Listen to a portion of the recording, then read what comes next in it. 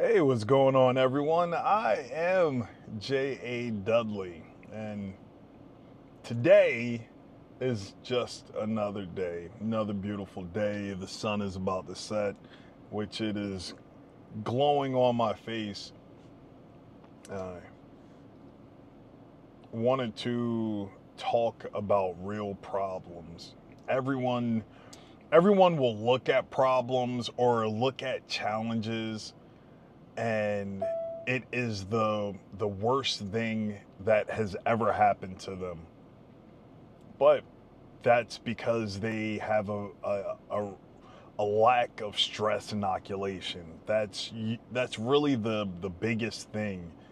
You haven't done tough stuff, so the smallest little thing is the worst thing that has ever happened to you. Like people that have been to war, sometimes people will say like, "Oh, they don't have any emotions. They don't have any any feelings or anything like that." Especially when something is going on. the The real thing is, if you look at the suicide rates in the military, they have extreme feelings. They just don't know how to relate that to the common person. The common person that their coffee order was came out wrong and it's the end of the world for them because their coffee order came out wrong. Well, for them, they were at a base or overseas or at war, and there's bombs and explosions going on all around them, and some of them, they know people or a series of people that have died. They went through basic training with them. They went to battle, they went to war with them, and they got to come home. The other people didn't, or if they did, it was in a casket, or they're mortally wounded because a grenade or IED or something went off right there as they were driving through, and they picked a really simple job in the military. It's like, oh, I'm just gonna do logistics. That's it. Like I don't want to pick up a gun. I don't want to. I don't want to be on the front line. I don't want to cause any harm, any danger, any death. I don't want to be a part of that. But I do want to get that GI Bill. I do want to get an education off the back of the military. It's like, okay, well, we just need you to drive vehicles back and forth. That's it. Not into a hot zone, not into a warm zone. Like, oh, just around the base. That's all that you're going to do. And then that one day, they're driving, everything is fine.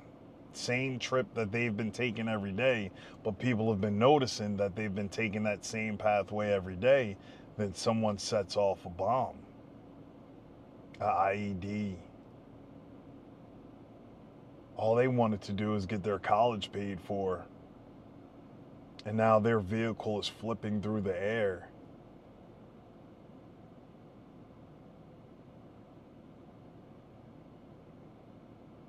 And they're around chaos. Chaos that they never expected to do. That is the worst moment in their life. They have to look behind them. They have to look next to them. They have to recognize that they are about to die. Then the lights go out.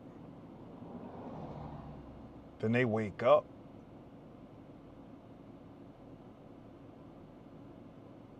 They have broken bones.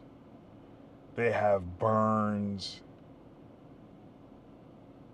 They have to get surgery, skin grafts, and all that other stuff.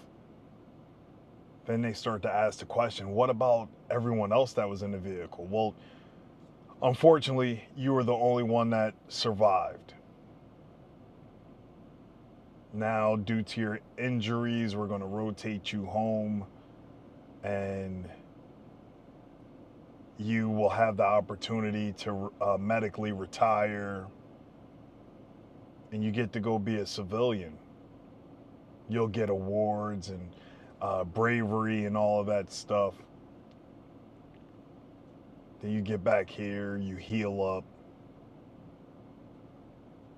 And then you have to hear some Karen talking about there wasn't enough pumps of vanilla in their coffee.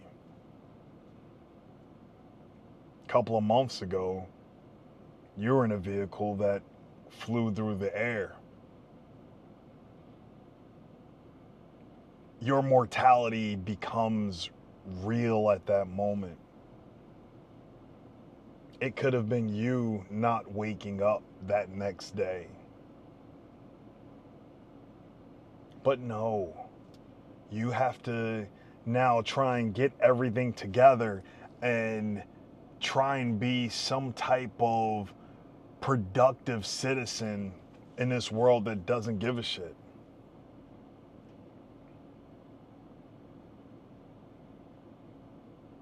Not knowing when is going to be your last day.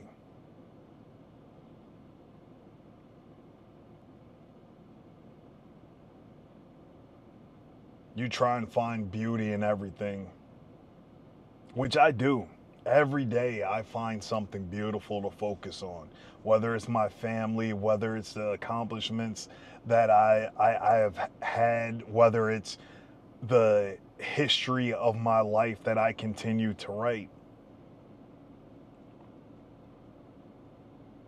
I'm trying to leave a legacy for my children to be able to see and to follow. But I'm also conscious about my mortality. Oh, yes, of course, I've done reckless things in the past. I still do reckless things to this day. But I always try to make sure that I'm feeling in control with anything that I do that could potentially be deemed reckless. Because I'm aware of my mortality. I am trying to do everything, setting myself up for when that sun sets the last time on me. I won't be around for the next sunrise. I make videos that you will never see until I'm no longer here. They're scheduled out a year in advance, letting you know that I'm no longer here. I can't reschedule them again to let you know that, oh, I survived another year. Nope, that's the end of me. I was reminded about this from, I can't think of it. It's a gun YouTuber that just passed away due to cancer or something like that. And he made a video and gave it to his brother and said, and I think the beginning of it is, well, if you're watching this, I'm dead. Just getting straight to the point. Because he knew where his mortality was, that it's going to end soon. This cancer is going to take over his body and completely shut him down. So he needs to give his last will and testament to the world, because the world looked at him as an expert. Me, I'm not necessarily an expert on anything, but I am in the eyes of my children.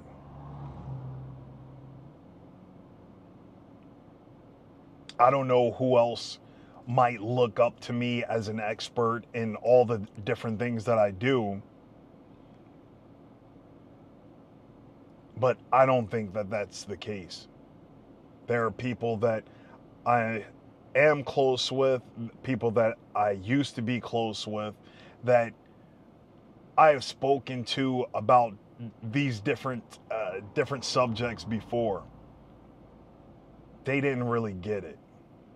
I've tried to talk to my family about it, telling them I need you to get your stuff in order now. It may be a tough subject for you, but tomorrow is not promised. And I don't want the people that are still around you to have to stress and struggle because you didn't get your stuff in order.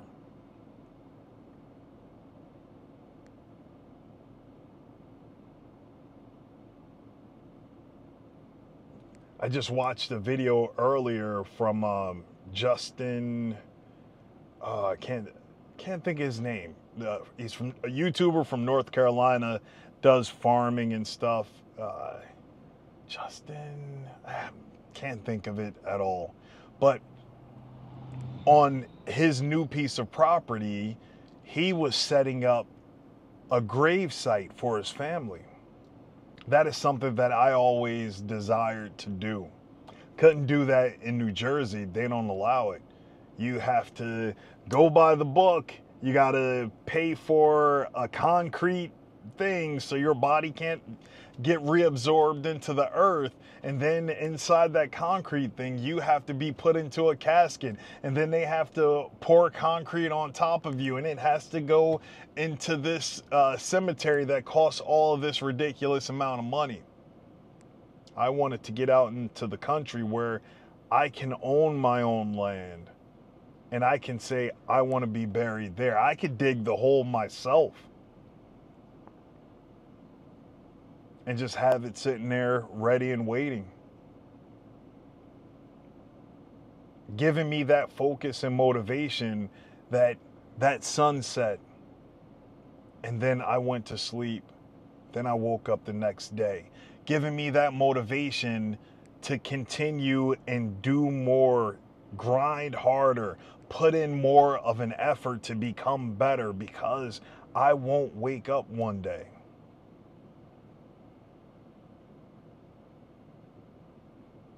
I know and understand my mortality.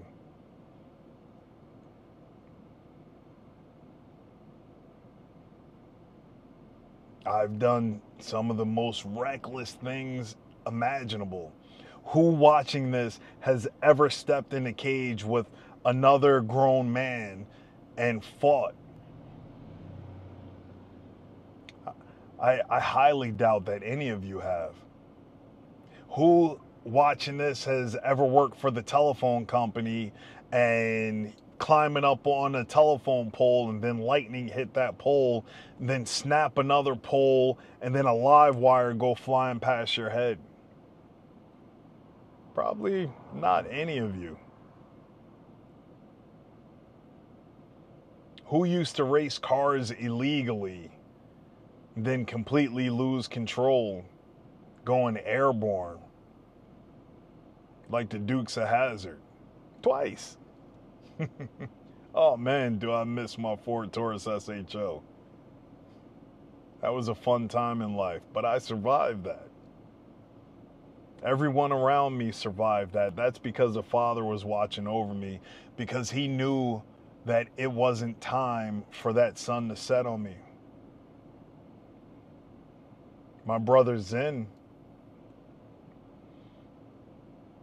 he had a massive heart attack at what age was that? Was he 27? Because of stress and a heart disorder that was exacerbated by stress because he's trying to grind for his family. And he dropped dead. He wasn't able to see that next sunset.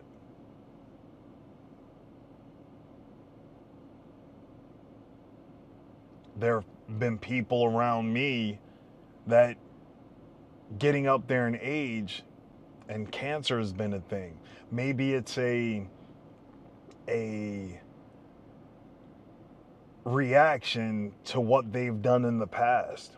You don't know, because that cancer, it could come from out of anywhere. You could be doing everything right, be the healthiest that you can be, and it'll still get you.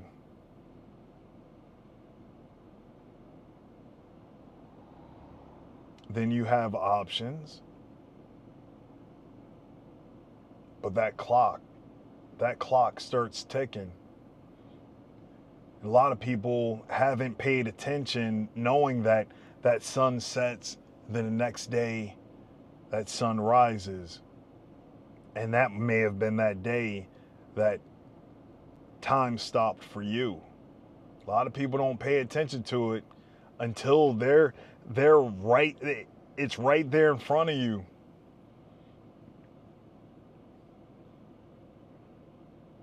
And then you have to pay attention to it. You have to start doing things that actually make sense for your life, for your future, for your generations. That is what I am doing now. Not because it's a reality check for me for what has happened to those before me. It is a reality check that I've had decades ago, that I'm going to live my life to the fullest, because I know that sun is going to set. I'm going to put myself in a place where I get to choose where I'm going to go, and that I'm going to prepare my family for it and make amazing memories for them, because I understand my mortality. The Father has given me the time, the knowledge, and the insight to do right. So that's what I'm going to do. That's what I'm going to continue doing. Living the path that He set for me. And then when it's time, it's just time. I want y'all to smile, be happy. Remember the good times that we had. Remember the wild and crazy things that we've done together. Remember who I was and who I was to you. And know that I was always truthful to you.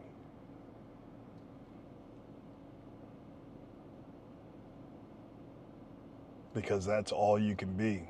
If I'm going to be truthful to me, I'm definitely going to be truthful to you. Because I don't want your sunset to be based off of a lie with me. So y'all have a blessed day. Go take some pictures. Go make some memories. And enjoy it. And say thank you to the Father for each moment that you have. Because you never know when it's going to be your last. Shalom.